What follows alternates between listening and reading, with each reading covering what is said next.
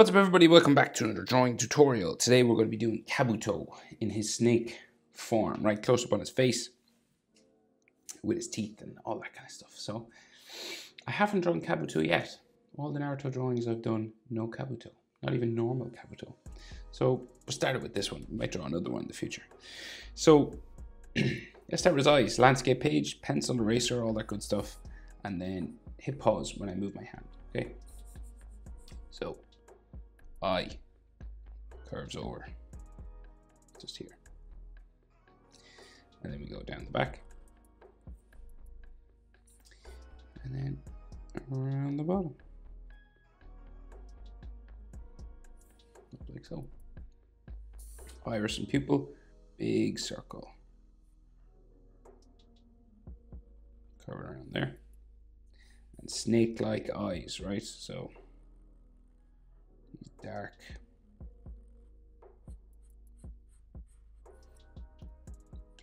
and we'll just darken up sort of the edge of his eye as well.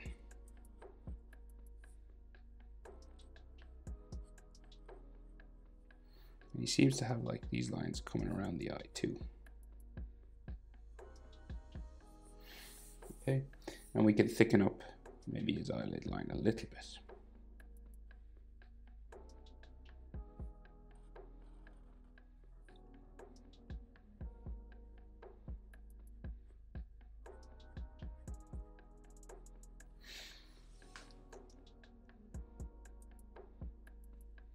Okay, so his other eye width in Naruto, so measure his eye, that will fit in between, and then we start there. So your eye distance across, width of his eye fits in there.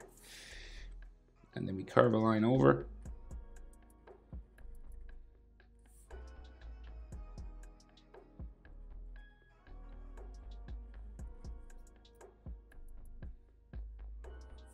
Bring it down.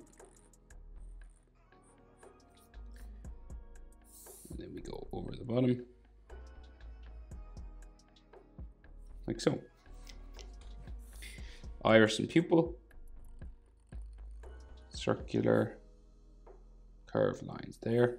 So imagine the circle, you could draw a full circle if you want.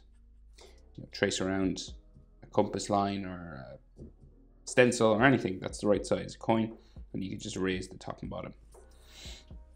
It's up to you. And then snake-like big eyes.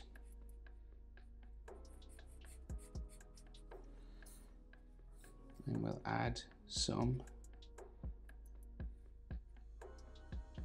iris lines just in there. And we'll thicken up his top eyelid, like so. So, eyelid line just above, right? We'll just go across like so.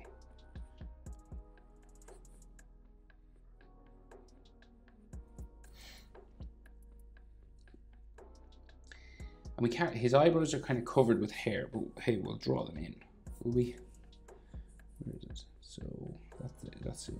His glasses come around. What do we do first? Tricky. Let's see. We'll do an eyebrow. We'll do the eyebrow over this side. See how we go. So big tick sort of line there. We'll do the same thing this side. So there, and then we'll go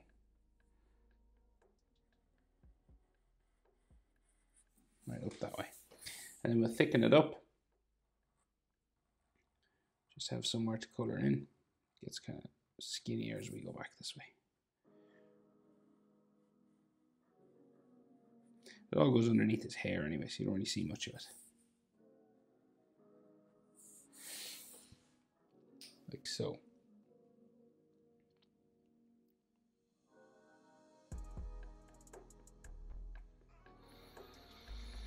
So we'll get the main parts of his face in, and then we'll do sort of his glasses and then those shapes around his eyes, the purple shapes. We'll draw them in, but we get his nostrils, right? So nostrils here.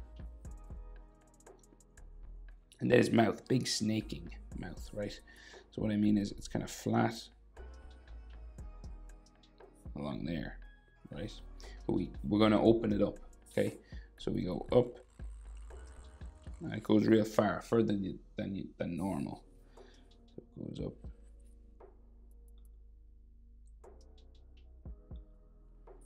you know, because his face is kind of cracking and stuff.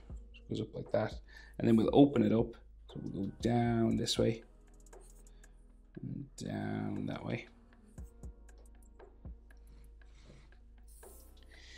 And then this comes across.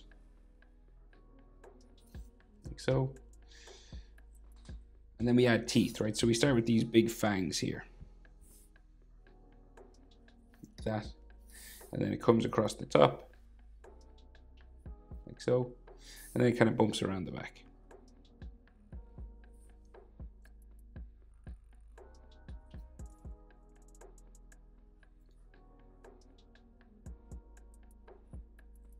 Like so.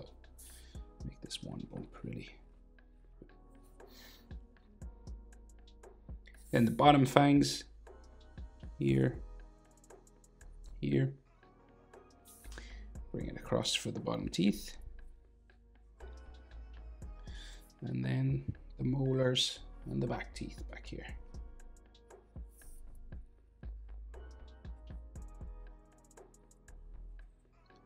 And his tongue line is kind of, say, here. It's a bottom lip. Like so, and then his chin around to there.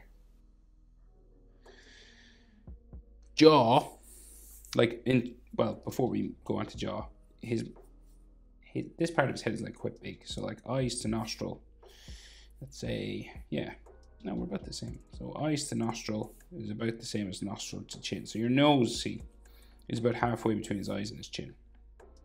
There to there. About the same as there to there.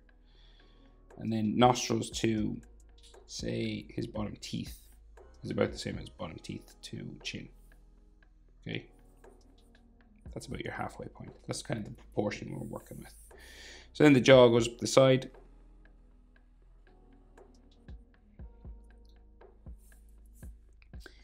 And then jaw goes up this way.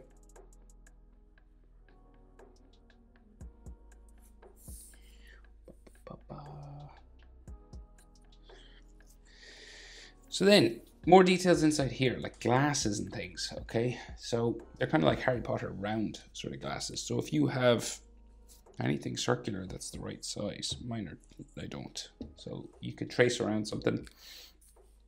If not, you could attempt freehand. So like in the middle of his nose, right, we have this thing that comes across his face here. And we'll just make it thick. This is the thing that joins the two glasses together, right? And they're these circular Harry Potter kind of glasses. Quite tricky now, so we'll go.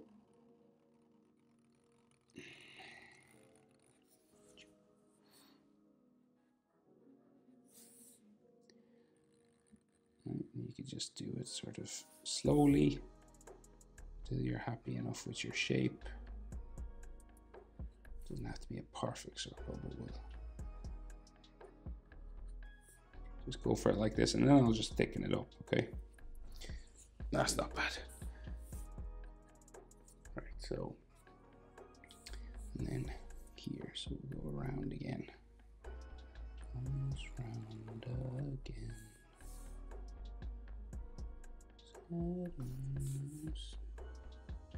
Right, so you just go around.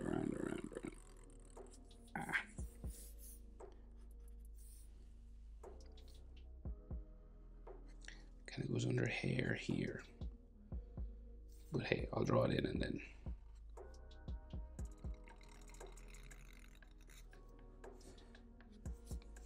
Right, and then I will thicken it up. So just thicken the frames of the glasses.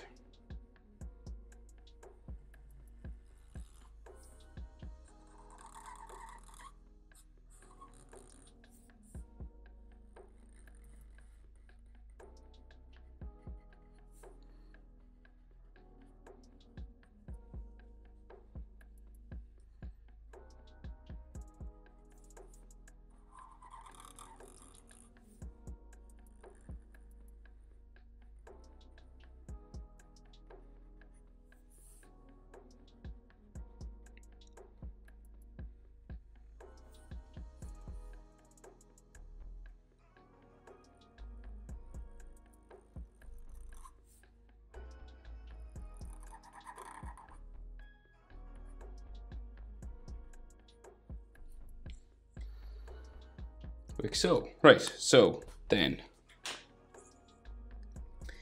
he's got purple sort of shapes coming around his eyes, and it comes out from his hair. So you've got these like spikes on his nose, right? Here, coming down from the inside of the glasses. Okay? And then this comes out to the side of his face. It goes underneath the frames of his glasses this way. And then inside here. So it goes up pretty close to his eyebrow. And then across. That way. Same on this side. Now these are drawn in with purple color. So yeah, you can color them in purple or whatever you want, really. And then next, hair, right? And then there's all these cracks on his face and stuff. We do his hair first. So coming down the middle, we've got this cluster of 3 hair spikes. So one, big one here, like this, and then back up this way. Another one here, and then here, and then we'll bring it around. A couple for his fringe, kind of here. Okay, and then so this one goes a bit longer, and then we have more coming down across here. Any lines you go over, you could just erase them. So like his hair goes over the frame of the glasses there. And this one comes down onto his face by his jaw there. So he's got 2 horns sticking out here somewhere. Okay, so say like another hair spike kind of here, right? And then horn here and here. So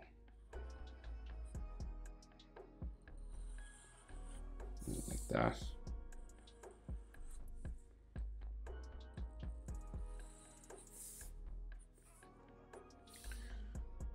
Like this, right?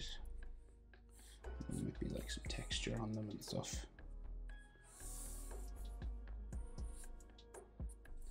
So this line goes a bit further. And then another horn sticking out here. Bigger one.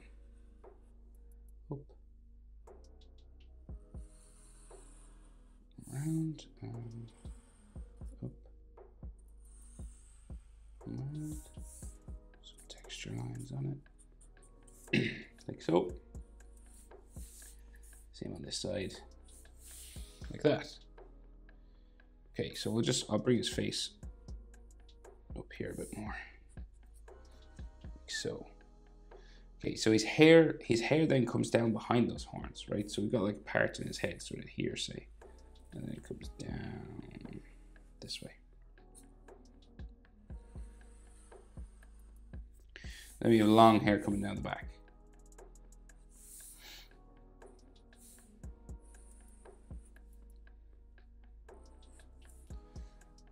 Over his shoulder.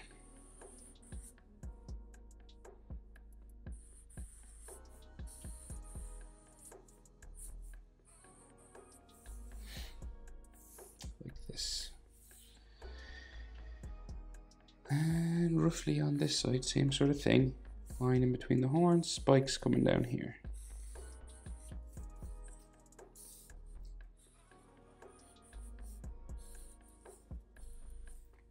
Keep going. Never give up. Never surrender. Okay, so there.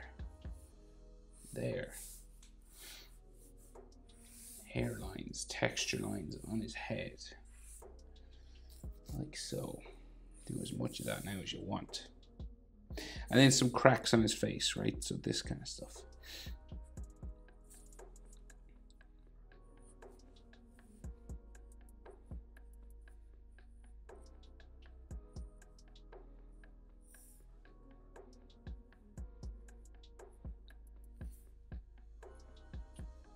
Just makes him look kind of more evil. Okay, so shoulder-wise, so we can see his trapezius here, and his trapezius coming out here. And normally, face width, right, would bring you out to the edge of the shoulder. So, say like coming out here, about the width of his face, right? Bring it to the edge of the shoulder. Do the same thing over here. Whoop, no, what's wrong? So there.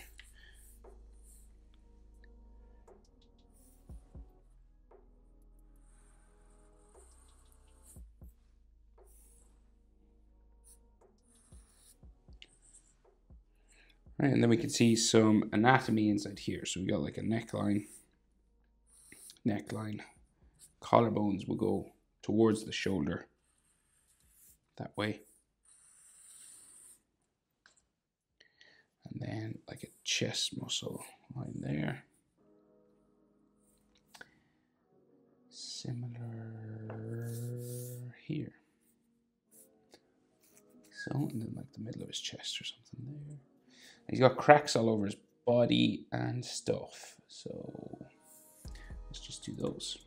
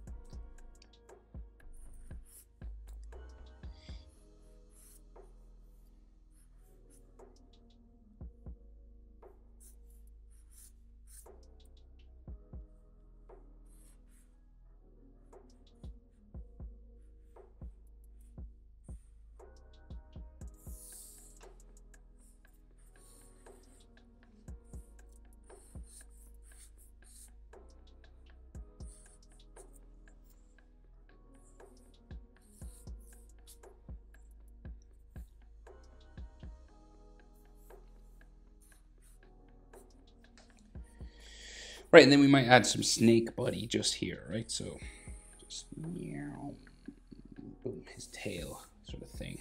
I think it's his tail, or is it one of those snakes with a head? I'm not sure, I can't remember. Like that, and then we have these curved lines going across the body.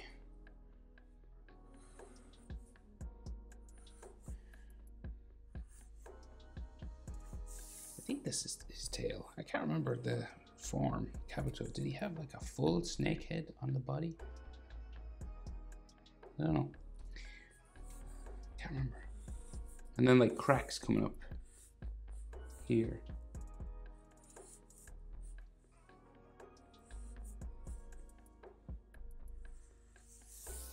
Like so. Right, but I think I'll leave it there. That's how to draw Kabuto snake form.